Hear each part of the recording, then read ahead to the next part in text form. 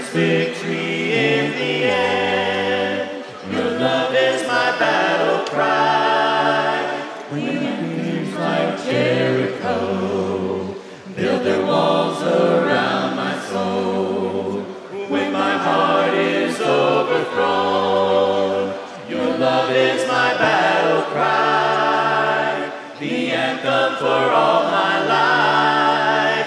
Every giant will fall, the mountains will move, every chain of the past you've broken into, over fear, over lies.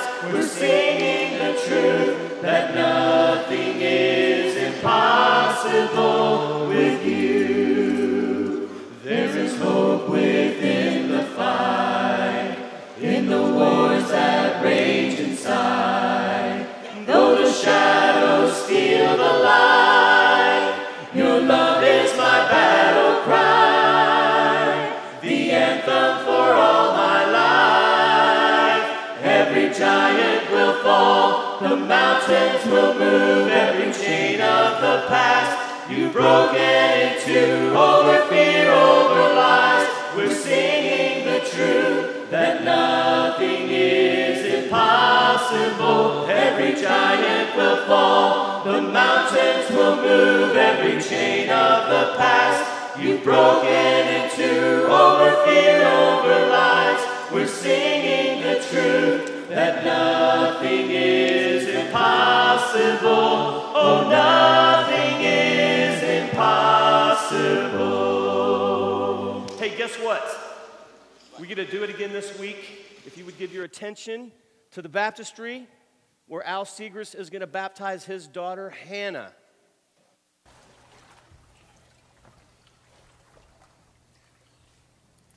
Morning.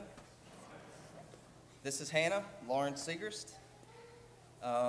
It's very fitting that she's gonna make this change in her life today, because tomorrow she starts 6th grade at a new school, going to middle school, and so she's gonna arm herself to do that in front of y'all and in front of God. So, Hannah, before we do this, I gotta ask you one very important question, which is, do you believe that Jesus is the Son of God? I know that you do. And because of that confession, I will now baptize you in the name of the Father, and the Son, and the Holy Spirit for the forgiveness of your sins. You want to hold your nose.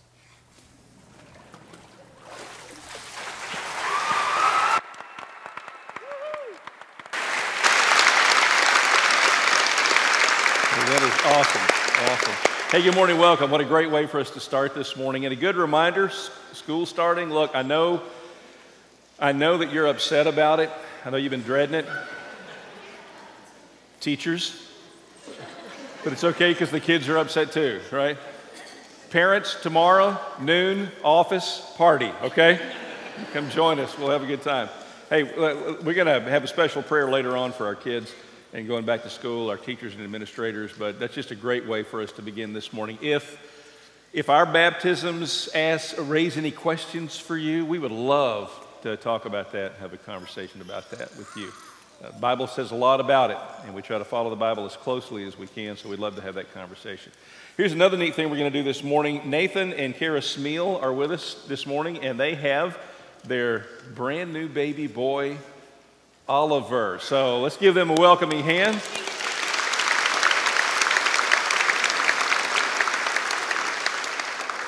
And we're going to have a prayer with them right here. You guys come on over. Let's pray. Hold him up and let us see him. Handsome little guy.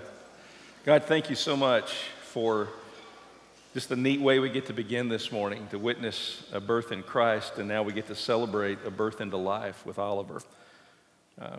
We're thankful that he's healthy. We're thankful that you were with Kara all through her pregnancy. We're thankful that this little boy's been born into a Christian family, a mom and a dad who love each other and love you, and a heritage of faith on both sides.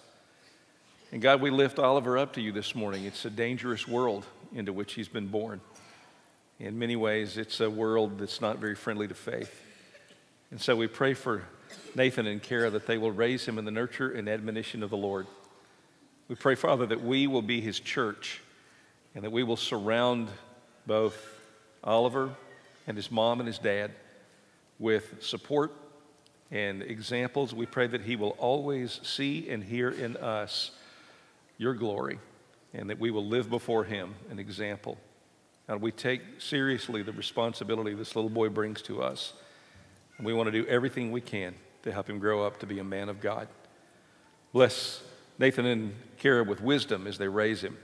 Help them know when to say yes and when to say no, when to say nothing at all, when to withhold, when to give. Just give them great wisdom as parents. Bless their marriage, bless their family. In Jesus' name we pray. Amen. Thank you, guys. Hey, can I get you guys to come on back up, Lincoln? One more thing I want to share with you this morning. We are welcoming in some new members to Twickenham, and so I want to have these folks just kind of stand so you can see who they are. Robert and Kimberly Dudley right back here. You guys stand up and give them a big hand. Welcome. Glad you guys are here. And we got Jason and Amanda Colburn. Amanda's right here, and Jason's, they don't sit together. They actually do. He just didn't know where she was. They have Ada, Willa, Micah, and this is the second little girl I think we've got named Georgia. So we're getting there. We're getting there. Barbara McDaniel. Where's Barbara? Barbara's back. There he is. There's Barbara back here. Welcome. Rick and Laura Segrist. Where are Rick and Laura? Right here. Glad to have you guys. That's Charlie, Libby, and John Isaac are their kids. And then Daniel and Hillary Williams. Where are you guys? Daniel and Hillary, are you here? Well, give them a hand anyway. So there we go. Hey, let's stand up and praise the Lord together. Glad you're here this morning. Over all the earth you reign on high, every mountain stream, every sunset sky. But my one request, Lord, my only aim, is that you reign in me again. Lord, reign in me, reign in your power over all my dreams.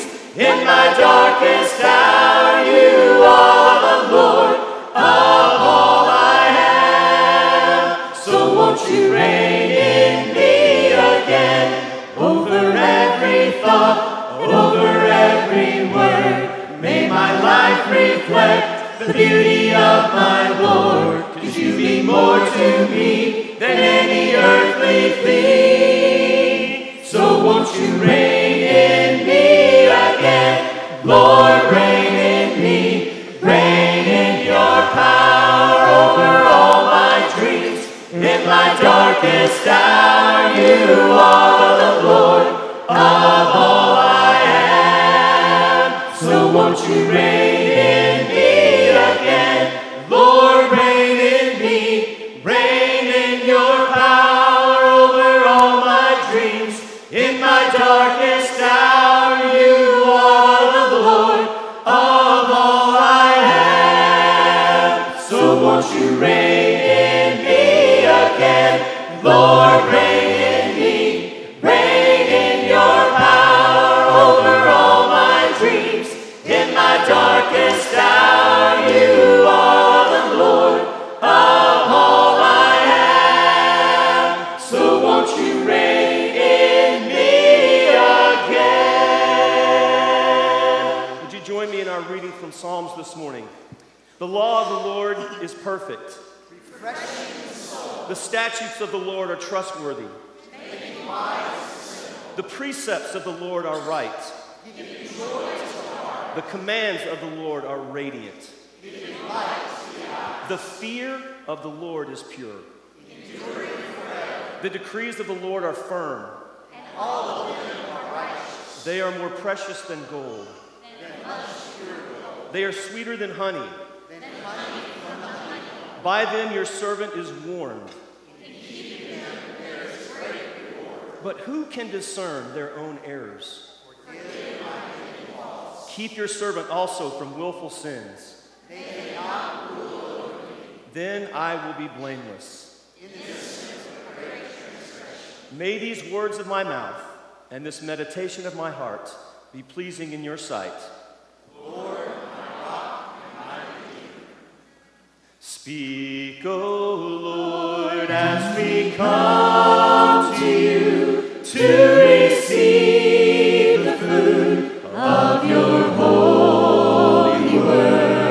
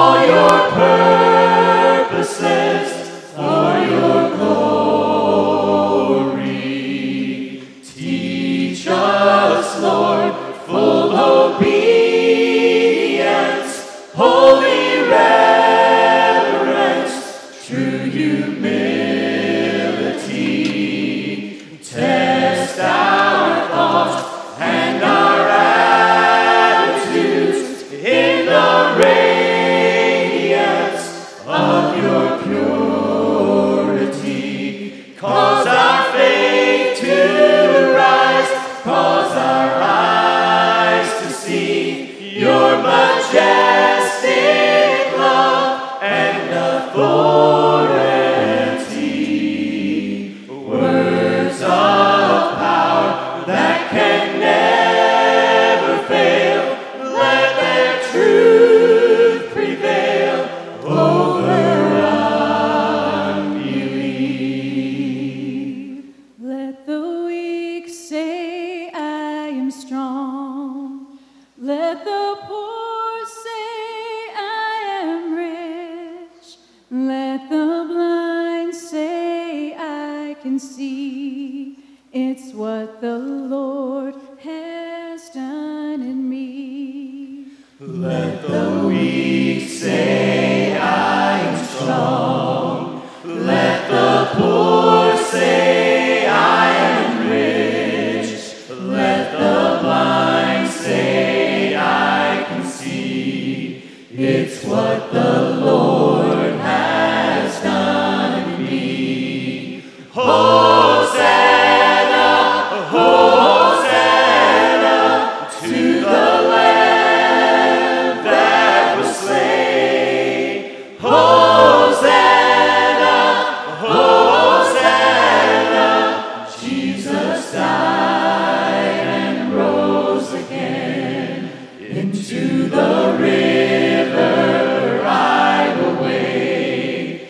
There my sins are washed away. From the heavens mercy streams of the Savior's love for me. I will rise from waters deep into the saving arms of God.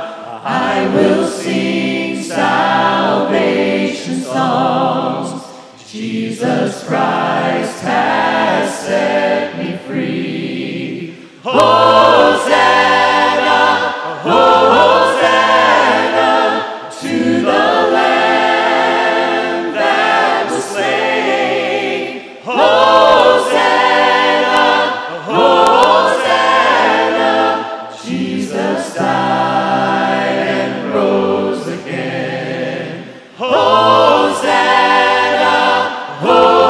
Hosanna to the Lamb that was slain. Hosanna,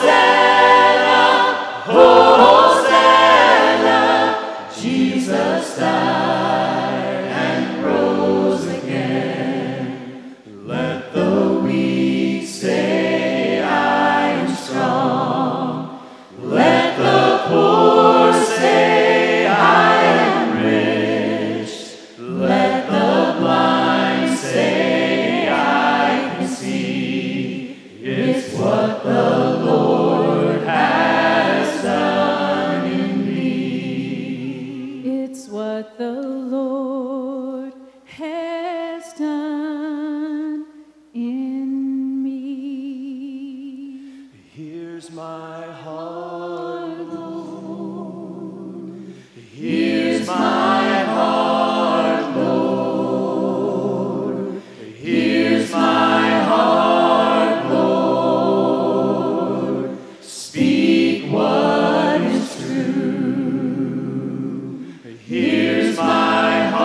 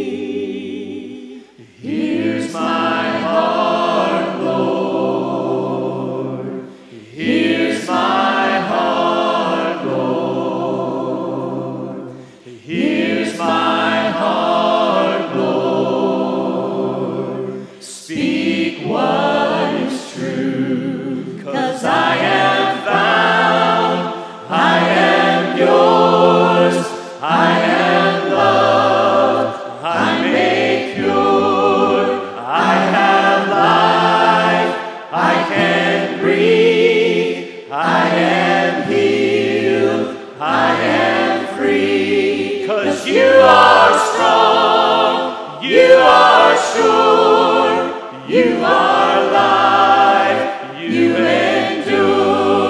You are good. Always true. You are light shining through. 'Cause you are more than enough. You are here. You are love. You are hope. You are grace.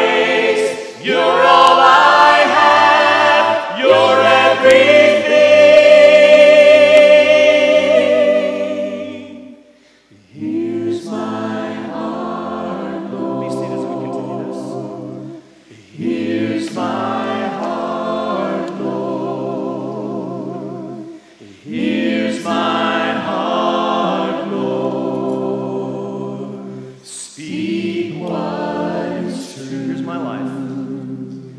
Here's my life, Lord. Here's my life, Lord. Here's my life, Lord. Speak what is true. Speak what is true. Speak what is true. God, we have sung about purity. We've sung about hearts.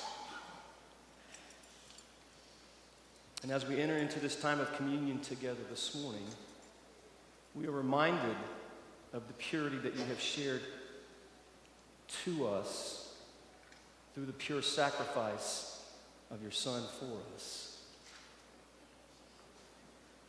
As we have spoken of so many times in recent weeks, not for anything that we have done. And so now, Lord, we continue to speak what is true as we take this bread and this cup and we offer our thanks for it as we share it together, coming to the table as a family to remember that sacrifice for us. This is our prayer as we enjoy this time of communion together. In Jesus' name, amen. This is the table, not of the church, but of the Lord. It is made ready for those who love him and for those who want to love him more. So come, you who have much faith and you who have little. You who have been here often and you who have not been here long. You who have tried to follow and you who have failed. Come, because it is the Lord who invites you. It is his will that those who want him should meet him here. Come to the table. Let's take the bread.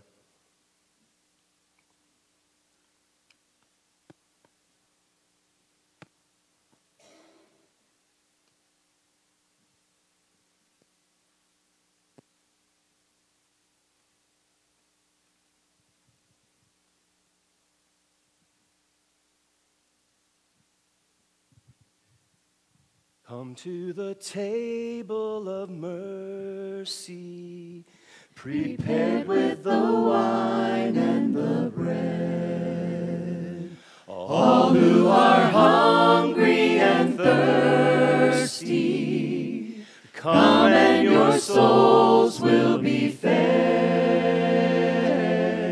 Come to the table of mercy, prepared with the wine and the bread. All who are hungry and thirsty, come and your souls will be fed.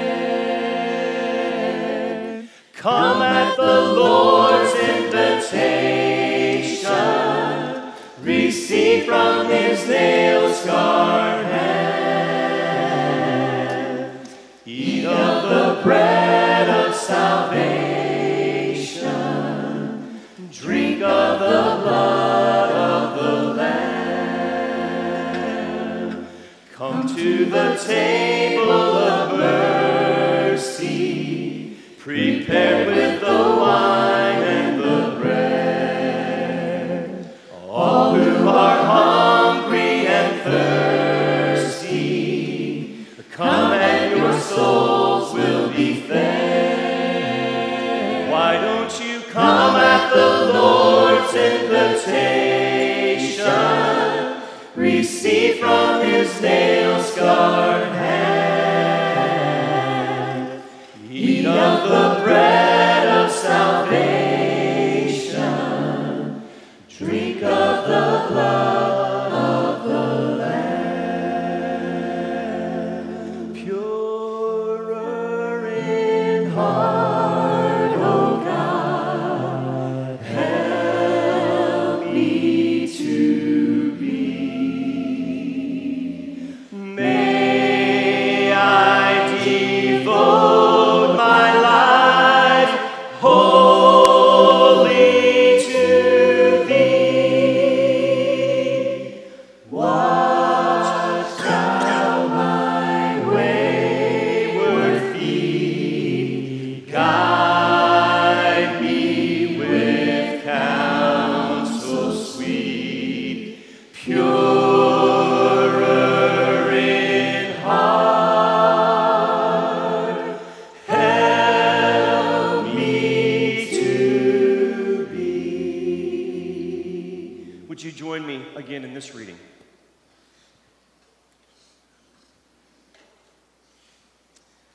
This is the table, not of the church, but of the Lord. It is made ready for those who love him and for those who want to love him more. This is the table, not of the church, but of the Lord. So come, you who have much faith and you who have little, you who have been here often and you who have not been here long, you who have tried to follow and you who have failed. This is the table, not of the church, but of the Lord. Come, because it is the Lord who invites you. It is his will that those who want him should meet him here.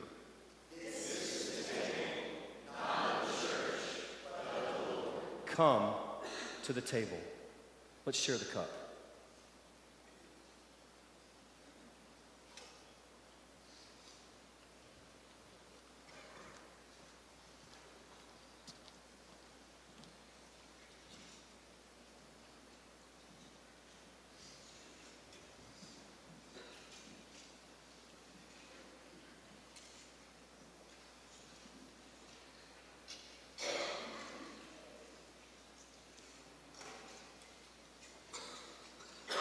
More like you, Jesus, more like you. Oh, fill my heart with your desire to make me more like you, Jesus, more like you,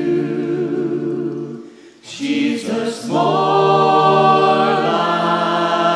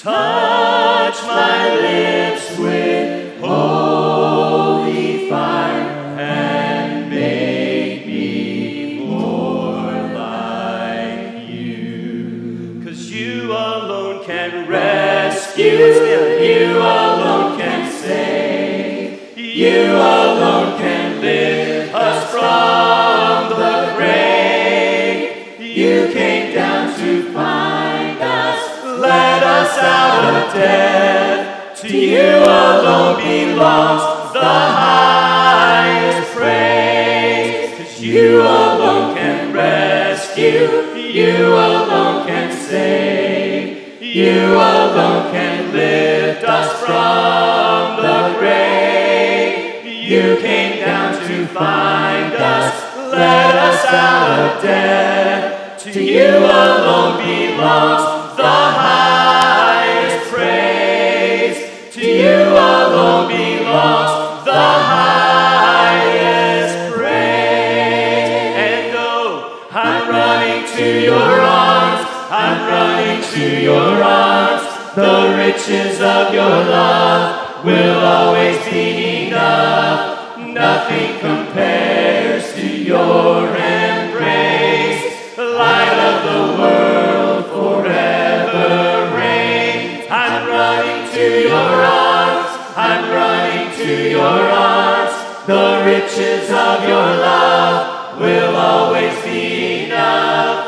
Nothing compares to your embrace. The light of the world forever reigns. The light of the world forever reigns. Be seated. Amen. Lincoln, we have some amazing worship here. You do an awesome job, no matter what Jody says here in a few minutes. I am just here to give you guys a quick update from the Vision Committee. We have met twice now, and I just want to be so complimentary of the whole committee and the job the elders did in selecting folks. We did our research reports. We had subcommittees that are really looking at what does this area, what does our world look like, what does our country look like, what does Huntsville, Alabama look like in 2040? And just really want to commend the amount of research and time that everybody ought to obviously put into that. John, the facilitator that the elders chose, just doing a great job of leading us through. And keep this short, but we want you guys to know what's happening. We want you to know that we're talking, and we don't want any of this to be sort of this, secret society of the Vision Committee that we're figuring stuff out, and we're going to come tell you what kind of church you need to be in a few years. We really want it to be truly the vision that this church has. And so we have two needs from the congregation right now. First and foremost, we need prayer. We need this whole effort covered in prayer. We need you to be praying just, through the week. As you say your prayers, just remember the committee as one of the groups that needs your prayer right now. But specifically, we've got to sign up for 15-minute intervals. You can see when we're meeting, and we've got a sign up that's available presumably on our website and email that you receive or will receive shortly, where we want you guys to go out and we want you to sign up for those 15-minute blocks. And while we're together as a group, we want to know that we are covered the whole time by your prayers. So please do that. Second need that we have is your input. We are intent that this is to be the vision for the Twickenham church, not the vision that comes out of this committee. And so the process that we're going to use is called an appreciative inquiry. And it is going to be on August 18th in the morning. And it is going to be on September 9th. The first one is a Saturday. September 9th is a Sunday. And you should have received a letter about that this week. If it wasn't clear in the letter, the goal of this is, I want to get the exact word, it is a positive discussion about what God has in store for Twickenham's long-term future. And so what John is going to do is he's going to walk us through some exercises We're gonna break off into groups, and you're going to talk with that group about some stuff, and then we're going to mix her up, and you're going to go talk with another group about some stuff.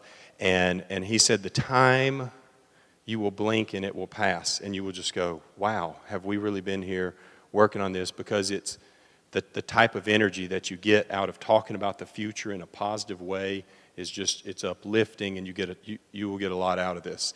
And what we will come out of this with as a committee is a clear picture of what this congregation sees that God is wanting for the future of Twickenham. And so we really want you to come. We're going to feed you, and we just really need you to be there and participate. We're going to work on kids and all kinds of things. So please come. Thanks, guys. I really want to urge you to be a part of those two. One of those two events, that Saturday or that Sunday. There's an information in the bulletin about that for you. 20 years ago, around 98 and 2000, except for you guys, that seemed like that went like that, right? 20 years is going to be here before we know it. And so we got to be thinking, praying, dreaming, imagining now for what this church is going to be in 20 years. And you know what? The truth is, some of us won't be here then. Okay, we won't be. The Lord will call us home. We'll move, whatever. But our kids, our grandkids, our friends are going to be a part of this church then. And we now get the opportunity to imagine together what that's going to be like. I'm begging you, let your voice be a part of this conversation. If you're not a part of this conversation, something really important might be left out. So look at those two dates, that Saturday, that Sunday. It's a big ask, 4 hours, big ask. We're all really busy, right? But do it. It's worth it. It's the future of this church. It's the future of Twickenham. It's the future of Huntsville. So let's get in there and do it. Okay, I'm going to tell you, look in Philippians chapter 4. I'm going to tell you 3 quick stories, okay? And they're about marketing, but they're better than they sound, right? And their connection to each other will be obvious, but their connection to our faith will seem like I don't really see at first, but trust me, they're connected. So you've heard of J.C. Penney. A lot of you have heard of J.C. Penney, probably been in Penney's right before. I think they're not doing so well these days. Unless you're from Kansas City, Missouri, you've probably never heard of J.C. Nichols. J.C. Nichols. Depending on whether you like to shop, you should either have a framed portrait of J.C. Nichols hanging in the foyer at home, or you should wish curses of biblical proportion down on his descendants if you don't like to shop. So, out of curiosity, how many like to shop? I've asked this before, but I forgot. there are not many of us that like to shop. Okay, how many of you would rather be covered in honey and staked to a fire ant hill than shop? Because that's more of you. All right, I love to shop. I do. I'm just telling you right now, I love to shop. I don't like to buy, but I love to shop. I love to shop specifically in malls. You get the same effect in Walmart, maybe a little bit better these days in Walmart, but I love to go to malls because after about an hour, I walk out feeling better about myself than when I went in. Because especially Walmart. If I spend an hour in Walmart, I come out going, I am Mr. Universe, right? So I just love to watch people, and in my heart, I sometimes laugh at them. I shouldn't do that, but I do, because sometimes people are funny. Here's how J.C. Nichols figures into that. Back in 1907, J.C. Nichols started buying up land outside of Kansas City, Missouri. Started buying up undeveloped land. And people thought he was nuts because it was all pig farms. But it was cheap. He started buying it up, and they called it Nichols' folly. Nichols' foolishness until 1922. Because by 1922, other people had bought land out there and had begun to develop it, and it was high-end development, and Nichols opened the very first mall in the United States, the Country Club Plaza, and it exploded. He made more money than anybody in the whole world almost. He just did really, really well with that. And here's the thing, the Country Club Plaza is still open to this day. The critics are all dead. the Country Club Plaza is still open, and you can go there and visit the museum and everything. Okay, so I want you to remember the mall. Got it? How many of you have ever shopped in a Piggly Wiggly? Okay. Let's just say it together because it's fun. 1, 2, 3. Piggly Wiggly. All right. This is kind of fun to say. Here's where Piggly Wiggly figures into all this stuff about marketing and things. They were the first grocery store to permit shoppers to pull their own items off the shelf. Before Piggly Wiggly came up with that idea, you walked into the store, handed the clerk your list, or just told the clerk what you wanted, and they went and got your stuff and brought it to the counter, and then you took it home. Here's what Piggly Wiggly said. They said, you know what? We could cut labor costs if we let the people get their stuff themselves, and then we could lower prices and be more competitive in the market. And so that's what they did. Now, here's the really weird thing about the funny thing, the ironic thing about that is, some of you this week sent your list to the grocery store and then either went and picked it up, or the really lazy ones among you, they brought it to you, right? There's nothing new under the sun. We just do it online now. Okay, so here's what I want you to remember. The mall, Piggly Wiggly, and then there was a guy named Sylvan Goldman in Oklahoma who owned a whole bunch of Piggly Wigglies. And he noticed something. He watched the shoppers. And when the shoppers filled up their baskets, they stopped shopping. So he said, we got to figure out a way for these people to have bigger baskets. So he took 2 baskets, put them on a folding chair, and with the help of a mechanic named Ron Young, he put wheels on the folding chair and created the very first shopping cart that revolutionized shopping. So here's what I want you to remember. The mall, Piggly Wiggly, shopping cart. Okay? We'll come back to that. I want to look at our passage in Philippians chapter 4. This is our theme passage. We've been looking at this for a couple of weeks now. It's in verses 8 and 9. And, here it is on the screen. Great. I want you to say this with me. You've been talking all morning. Let's talk a little bit more. Say it with me. Finally, brothers and sisters, whatever is true, whatever is noble, whatever is right, whatever is pure, whatever is lovely, whatever is admirable, if anything is excellent or praiseworthy, think about such things. Whatever you have learned or received or heard from me or seen in me, put it into practice, and the God of peace will be with you. Amen. All right, I want to ask you 6 questions, okay? I don't want you to answer out loud. Do not answer this out loud, these questions out loud. Silence of your own heart, and because I want you to be completely honest, and you can be, because you already know it. No need to hide from yourself, and you can't hide from God. That's been tried. Didn't work. Adam and Eve. So just answer in the silence of your own heart. Are you ready? Here we go. Question number 1. Do things that once shocked you barely register as offensive anymore? Used to like, whoa, and now it's like, Do you tell jokes that 10 years ago you wouldn't even laugh at?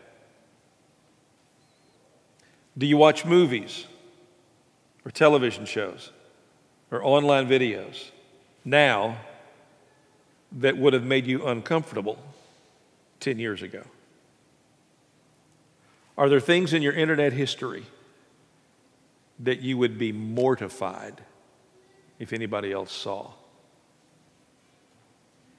You're riding in the car sometimes and you're listening to music. Would you listen to your favorite music, your jam, if your mother was riding with you?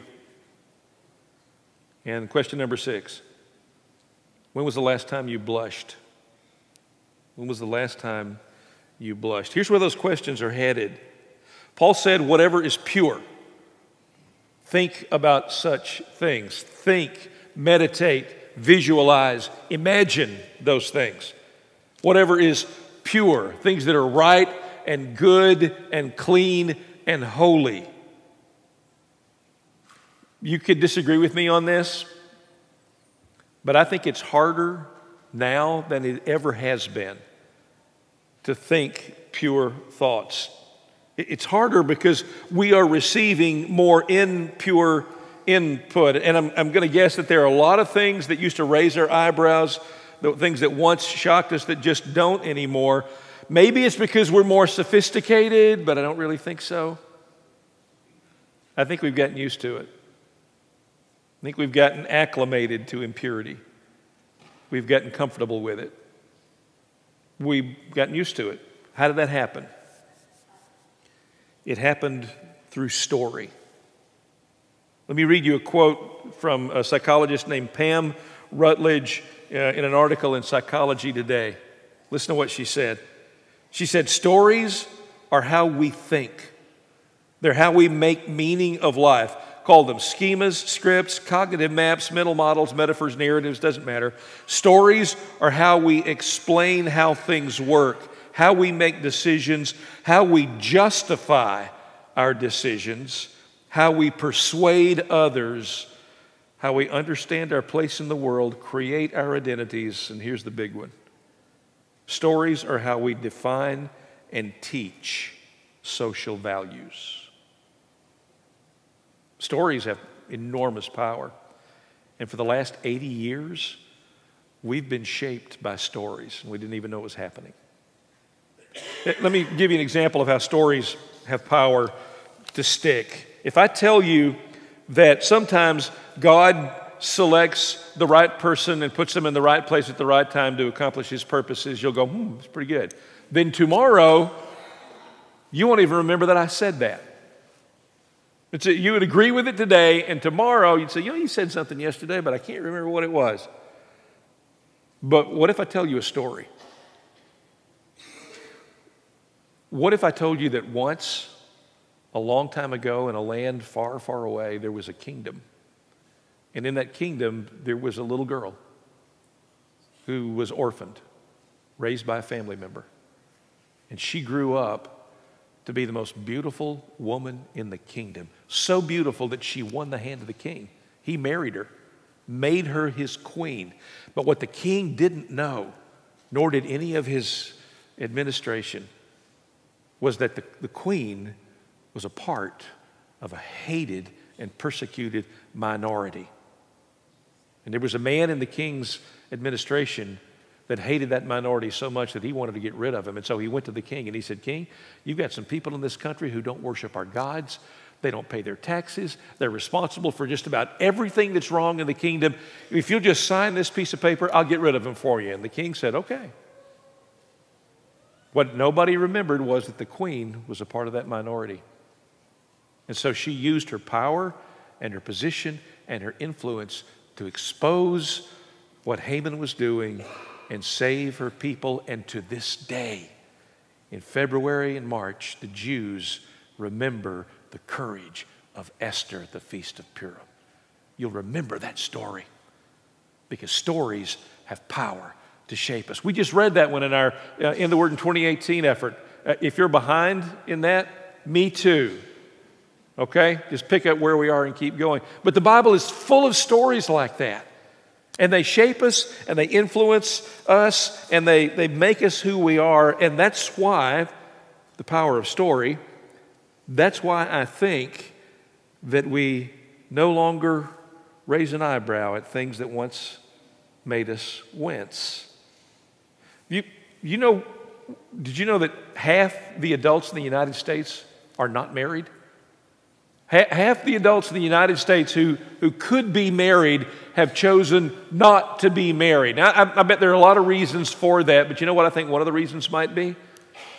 Because for decades now, movies and television and novels have told us the story that marriage is hard and marriage is awful. So no wonder about half the people don't want to try it. You ever notice that in just about every television show, two people meet each other, kind of hit it off, and before you know it, they're in bed together? Where did we ever get the idea that you meet somebody, you kind of like them, so you just go to bed together the next day or two? Where did we ever learn that? From the stories that we've been taught over and over again. Television, movies, novels. Have you noticed that satisfying same-sex relationships seem to outnumber healthy heterosexual marriages about 20-1 in the television shows that you watch, in the movies that entertain us, in the books that we read, in the music that we listen to? These stories, we've been hearing these for decades now. We think, and this is what I hear a lot of Christian people say, we think, man, things just changed overnight. No, they didn't.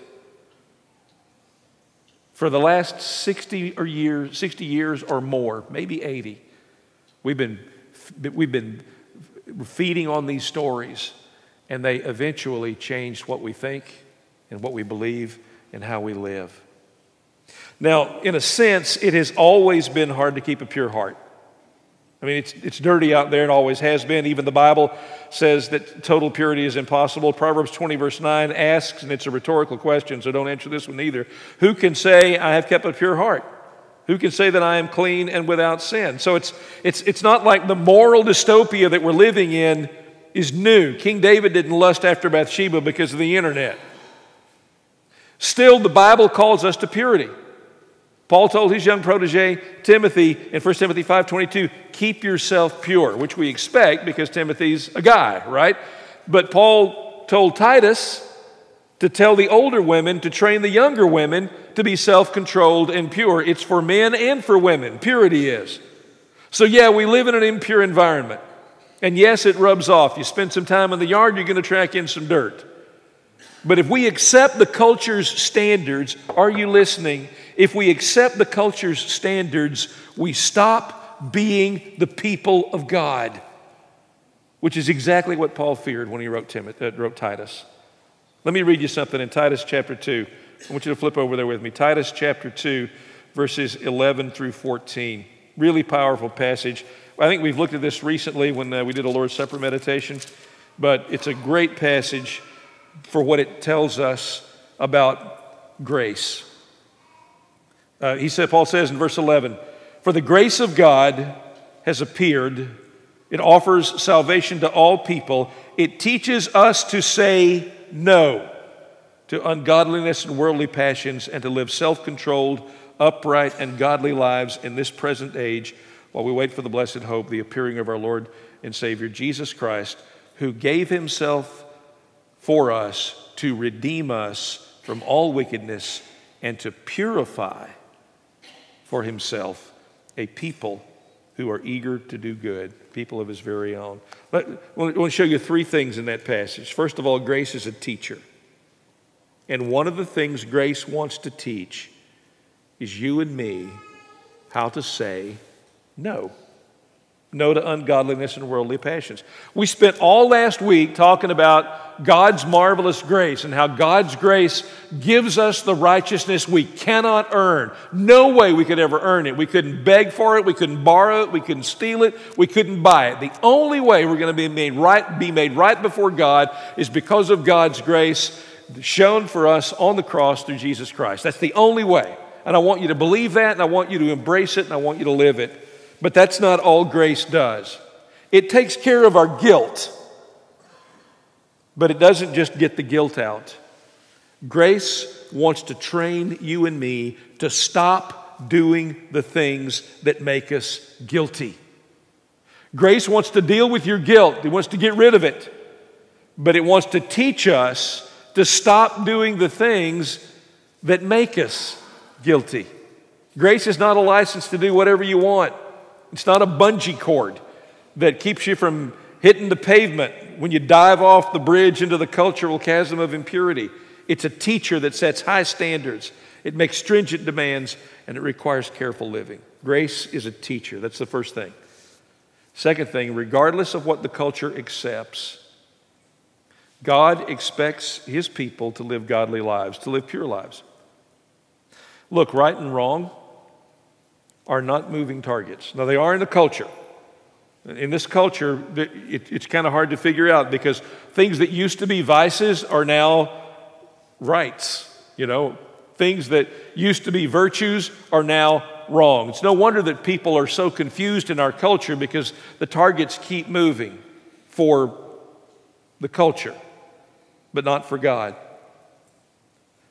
I want to urge you as you live your life in the arena where Paul tells Titus all this takes place is this present age. Purity is for this present age. I want to urge you to be very careful about choosing what is right and what is wrong and making those decisions, and be sure that you're always going here to the Word of God, because this doesn't change. Culture can't make its mind up. It changes its mind more than the Trump administration changes cabinet members, all right? But God's Word doesn't change, all right? Third thing, Jesus gave himself to make us pure. That's verse 14. He died for us to purify us. I want you to remember this tomorrow when you face a temptation. When you and I intentionally expose ourselves to things that are not pure, we are undoing the work of the cross. If Jesus died to make me pure, then when I do things that put impure thoughts and ideas into my mind, then I am undoing what Jesus did for me on the cross. So what does it mean to be pure? Okay, you remember the mall, Piggly Wiggly, and the shopping cart. The world we live in is the mall. Mall of the world. There are very many wonderful and exciting things out there in this grand mall. It's beautifully designed, it's well landscaped, it's filled with mostly friendly people. I mean, there's some rotten things and people here and there, but for the most part, this world is a glorious spectacle of ideas and images and sights and sounds and lifestyles and customs and stories. It's beautiful. And you and I are pushing a shopping cart right down the grand aisle of this great mall. And that shopping cart is your heart. It's your soul.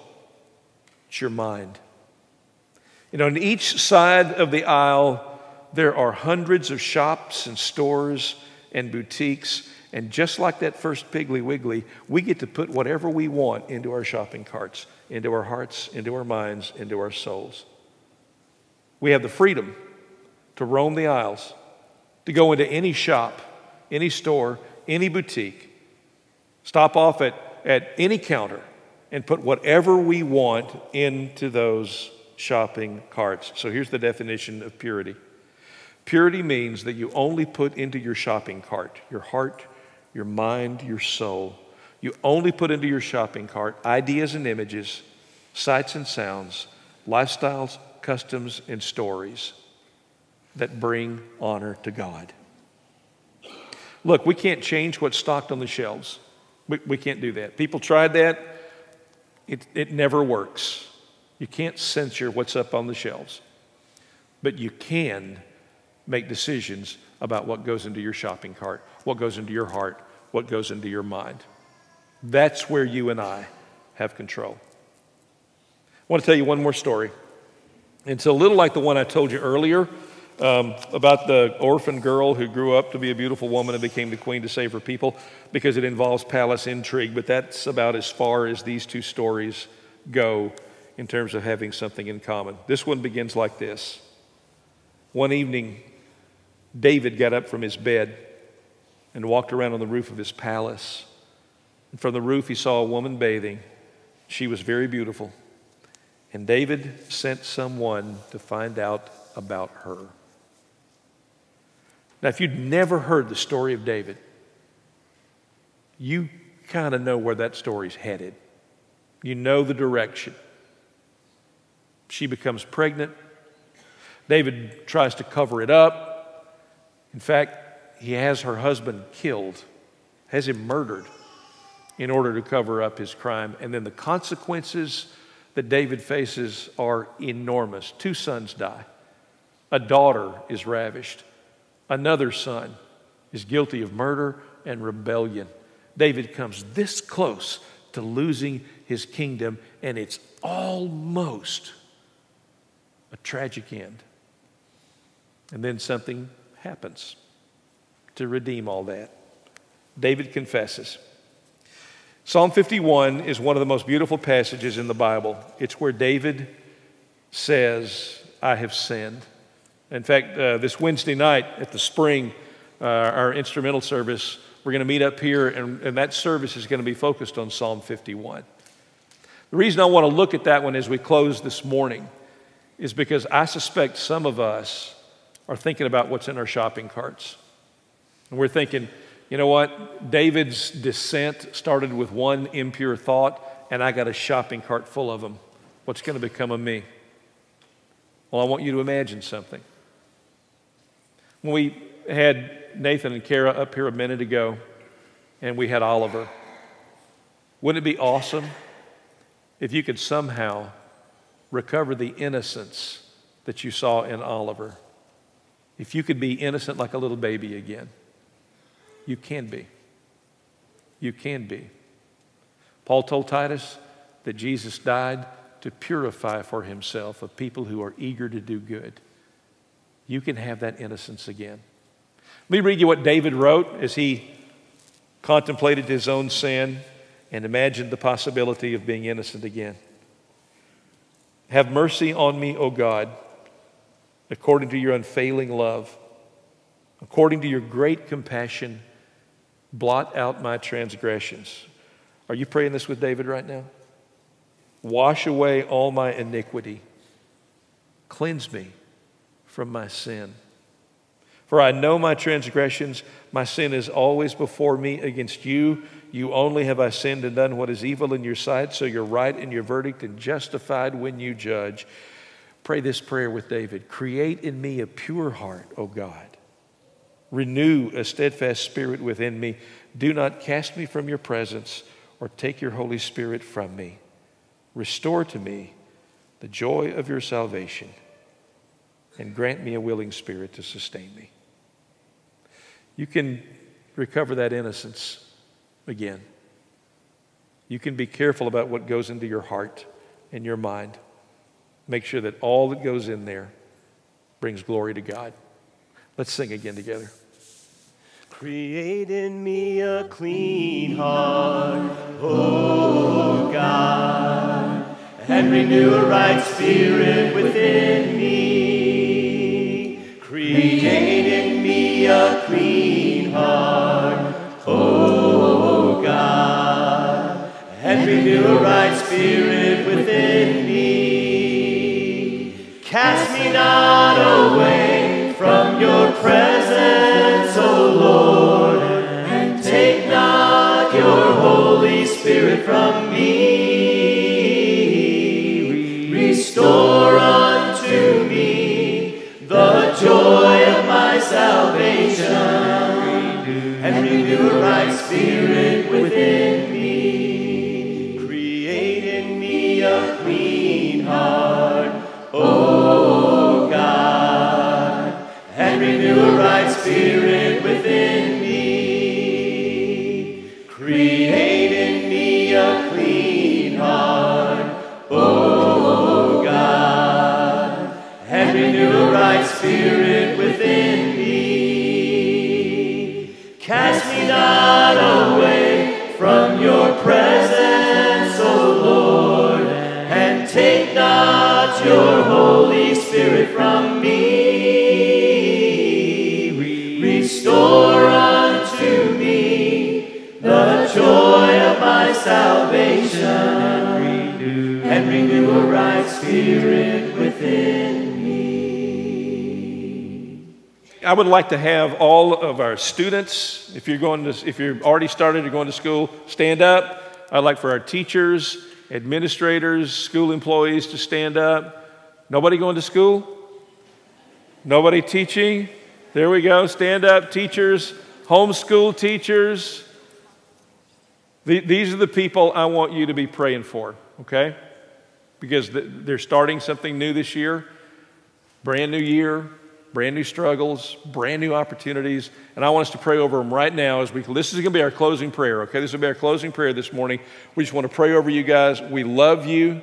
We want you to be safe. We want you to be good. We want you to be pure and innocent.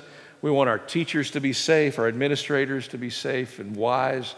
And so let's lift them up in prayer. Let's pray. God, You see these folks that are standing here, these moms and dads, these teachers, these administrators, these principals, these students. We care about them. We love them. And every year it seems there's some tragedy that happens at a school. And so we are praying for you to keep our kids safe this year. Keep our kids safe in their classrooms, on their campuses, our teachers, our administrators, all the school employees. God, protect those places from anyone or anything that would hurt them.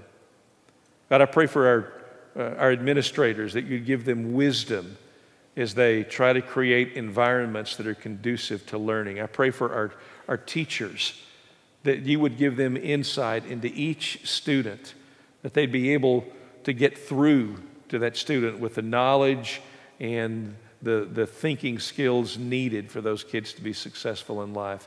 I pray for our homeschool moms and dads who are the administrators and teachers in those environments. Give them great wisdom and insight into their kids. And I pray for our boys and girls, our students. God, I ask you again to keep them safe. I ask you would enable them to be a light shining in the darkness, to be a city set on a hill, to be the salt of the earth, so that your glory would come through them and be a blessing to that school. God, give them a mission in their schools to go forth and be Jesus there to people who need them. Protect them from influences that would lead them away from you.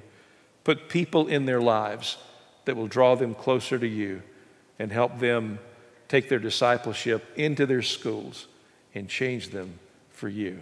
In Jesus' name we pray. Amen. Hey, have a great week. Thanks for being here this morning.